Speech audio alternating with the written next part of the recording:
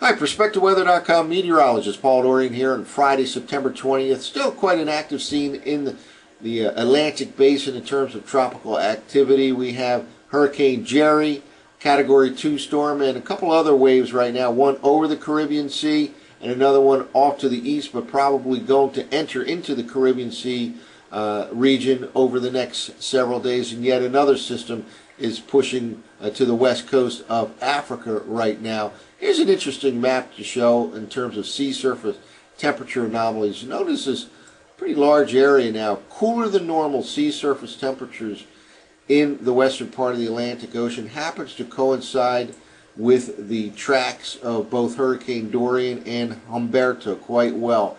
They both moved in this fashion here, and both resulted in upwelling. That's when the storm is sitting on top of water, especially Hurricane Dorian, which stalled out for a 24-hour period right in this region right here.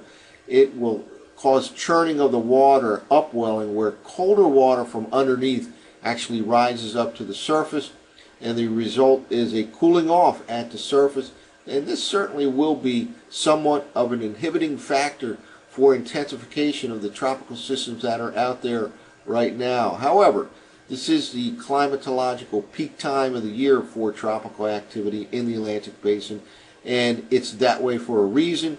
The oceans are the warmest this time of the year, this part of September, at least in the western part of the Atlantic. So certainly still can't have tropical activity, but this area of cooler than normal water will be quite interesting to monitor over the next several days. We'll see how long it lasts, and it can be somewhat of an inhibiting factor for the tropical systems out there right now. You may remember early in the tropical season we had Tropical Storm Barry right in this region right here. It became a hurricane briefly as it moved onshore in Louisiana, but it caused some upwelling over the northern Gulf of Mexico that lasted for a few weeks, and this too could last for a couple of weeks.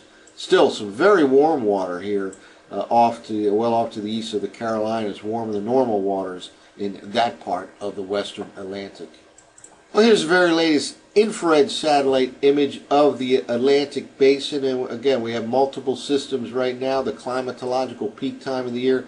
This is the location of Hurricane Jerry, a Category 2 storm. Will continue to move in a northwesterly direction over the next several days. It does appear that it will turn away to the north and then northeast before ever reaching the U.S. East Coast, but of course we still have time to monitor that. Another system over the Caribbean Sea right now, very slow mover, has to be watched.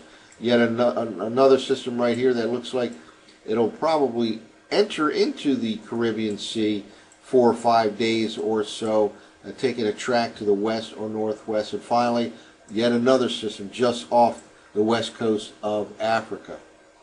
Well, one last map to show with respect to the tropical activity here has to do with the dry air that is often associated with Saharan desert air masses moving from the east to the west, from the African continent into the tropical Atlantic.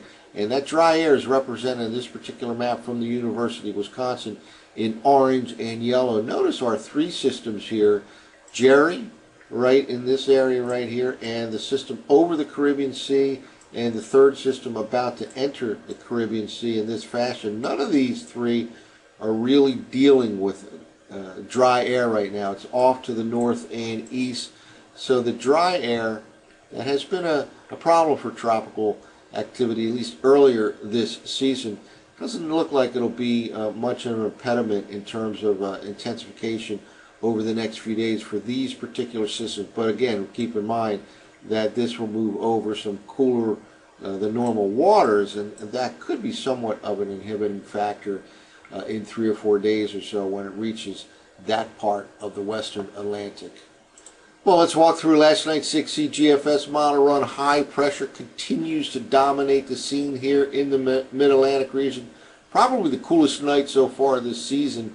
Overnight temperatures bottomed out in the mid to upper 40s in many outlying areas along the I-95 corridor, the Philadelphia suburbs, for example, certainly up near Allentown, or so they were actually down in the lower 40s down across Allentown, Pennsylvania, and all thanks to calm conditions overnight and a cool air mass.